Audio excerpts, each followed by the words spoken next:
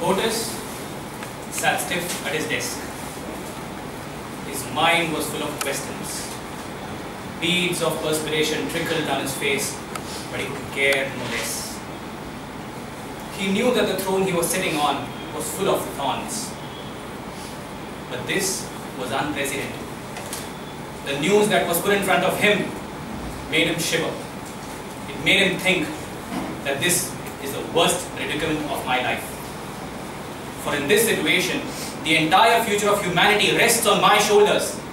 So he thought. John F. Kennedy, JFK, the President of the United States, also known as the POTUS, knew that he was in a situation where he held the power to either shape the future, or at least save the future, or completely destroy the future. My dear Toastmaster of the day, my fellow Toastmasters and future Toastmasters, the day was October 16, 1962. The Cold War was in progress since the World War II had ended in 1945. US and Russia were taking shots at each other. They were having furtive attempts at ensuring that each of them had world domination. Their approach, their battle was no different than that of a game of chess. They had strategic moves, they had tactical moves to ensure that each of them had world dominance. But the battleground were many. The battleground ranged from technology, it ranged from third world alliances, and even went all the way to space, with only one attempt to find opportunities where they could find one-upmanship over each other. In the year 1962, Russia found this amazing opportunity of one-upmanship in the form of Cuba. Just a few years before, the pro-American government had been toppled in Cuba, and the socialist Fidel Castro had taken over power as a prime minister. But what was the strategic importance of Cuba to Russia?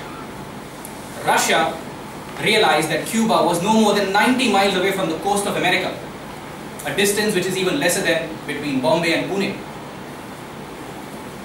The belligerent Fidel Castro, no more than 38 years in age, had all his intentions in ensuring that his neighbor would be completely humiliated. On the other side, the Russian premier, Nikita Khrushchev, 62 years old, war veteran, was completely under pressure always of ensuring that he would show that the US can always be dominated. This position of strength is something that Russia realized they needed to capitalize immediately. So Russia and Cuba made a pact between themselves that Russia will move into Cuba with its missiles and ensure that more than 40,000 troops and more than 40 missiles were landed in Cuba in a very furtive manner. The idea was very simple: ensure that the missiles were ready for launch and ensuring that US would stand threatened. Now you may wonder at this moment, what is so special about this warlike situation? History has been full of situations where countries have gone against each other. Nations have battled, nations have conquered and dominated. You may wonder, why is this really worth our time? My dear friends, when you talk about Cold War, there is only one word that characterizes it. Its nature was completely nuclear. No more than 20 years before, the world had seen the amazing impact, the amazing deadly impact that nuclear weapons had had on the cities of Hiroshima and Nagasaki. The bombs could completely destroy humanity. And the way the Russian missiles were positioned, the Russian nuclear missiles were positioned in Cuba, they could impact more than 100 million lives in America. As you can see by the map here, the Cuban position very close to the border of US, and with this Russia got launch capabilities into almost each and every city of America, thereby threatening the very existence of the country itself. In 1962, on 14th October, America realized that Russia was fueling its missiles in Cuba. As the news reached the President, John F. Kennedy, he immediately put together a council called as the ExCom. The ExCom consisted of his top advisors and also the Chief of Staffs. Now imagine yourself in that position. You are the top leader of the topmost country in the world, and you have the responsibility of not only defending your shores, but also ensuring that humanity is safe. And at this moment, John F. Kennedy was consistently and constantly barraged by his Joint Chief of Staffs in ensuring that they immediately attack. The first line of thought was, let's ensure that we have an invasion on Cuba. And let's ensure that in this invasion, all the missiles are destroyed and thereby America is safe. But if you're the president of the most important country in the world, you need to think a little more. John F. Kennedy ensured that he had many people giving him inputs. He knew that war cannot be the first option. So on 22nd October 1962, the US government imposed a naval blockade upon Cuba. The naval blockade meant that no ships can enter Cuba without scrutiny. It ensured also that US thereby gave its full and final instruction to Russia to vacate Cuba. But as it were to be, Russia did not budge and tension levels rose significantly.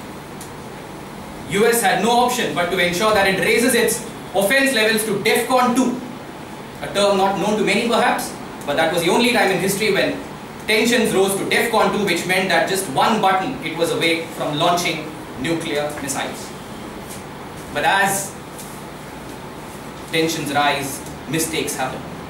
A US submarine in the Atlantic Ocean mistakenly attacked a Russian submarine which was laced with nuclear missiles.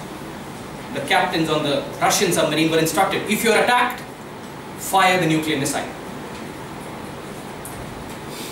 The moment was extremely tense. The missile was to be fired. Just as the missile was to be fired, an unlikely savior appeared. Among the 3 captains on the ship, only one, did not concur to the attack. And without the concurrence, the attack did not go through. And with that, my dear friends, the Third World War, the nuclear World War, the third of the century, was averted. As this happened in the next 3 days, world leaders came upon US, including the Pope himself, requesting for peace. Intense deliberations and negotiations ensued, following which a compromise was conducted. US was to withdraw its threat on Cuba forever, was to withdraw its missiles which were stationed close to Russia, and in return, Russia was to ensure that it would vacate Cuba as soon as possible. My dear friends, what you have heard right now is what is termed as a Cuban Missile Crisis. Spanning 13 days, it shook the world completely. It's the only time in history, never before had it been and never later would it ever have been until now, that the world came so close to a nuclear strike. And that would have meant literally the end of the world. My dear friends, this presents an amazing opportunity for a story which I narrated to you, but it also has brilliant lessons for all of us. For me personally, there are 3 lessons to keep in mind. The first one relates to my own profession, management. The way in which JFK conducted his meetings, the way in which he ensured decision making is unprecedented in the history of management. He ensured that everyone had an opportunity and ensured that even he was missing in some meetings so that normal decision making, appropriate decision making can happen. The second lesson, my dear friends, I realized is about the nature of war itself. In the modern world, the greatest enemy is not the opposition, but war itself. And my third lesson, my dear friends, is my personal favorite. This incident defined the word power for me. We understand power as something that we possess so that we can use it. But remember, when you have power and you are compelled to use it, you haven't used power. Power has used you. What I realized, my dear friends, is that the true expression of power is not in using it, but in not using it. My dear friends, history is strewn with examples of wars, defeats, victories of many nature. And we always believe that history is characterized by these moments. But in my humble opinion, the truly greatest stories are those. The truly greatest stories are those not in which great things happen or in which things have happened, but are those in which things did not happen. And in this case, war did not happen. Those ones.